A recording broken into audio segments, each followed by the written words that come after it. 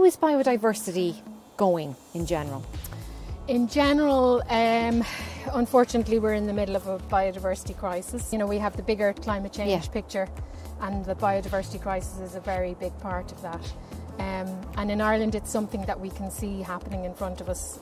We're losing species. The numbers of species are going down.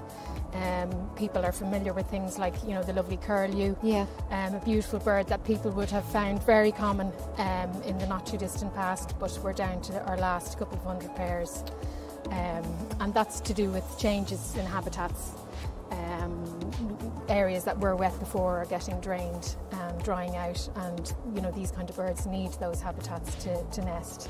So what can we do? Well, there's definitely things that we can do. I suppose we can maybe educate ourselves a bit. There's lots of information out there to be had, but some simple things that people can do.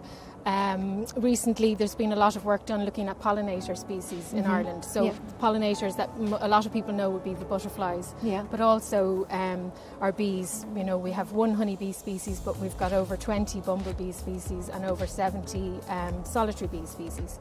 And these are all really important because they pollinate flowers and plants that we want, because we want apples, we want strawberries, you know, we need the fruit. So what we can do is, the numbers of our pollinators in Ireland have been decreasing hugely in recent years because, again, the loss of habitat and loss of food. So the pollinators love to eat pollen, hence their name. So what we can do is just change some of the things that we're planting. And we can go back to some of the lovely old-fashioned species like lavenders. Lavender, okay. The lovely hardy geraniums. Okay. Plants that, herbaceous perennial plants that flower for months and months and months and come back every year. Okay. So if we can do that, or we can have little boxes, window boxes at home, fill them with herbs. Herbs are great for pollinators, and then we also get to eat the herbs as well. So there's a terrific website, pollinators.ie. Pollinators.ie. And there's all sorts of information on that.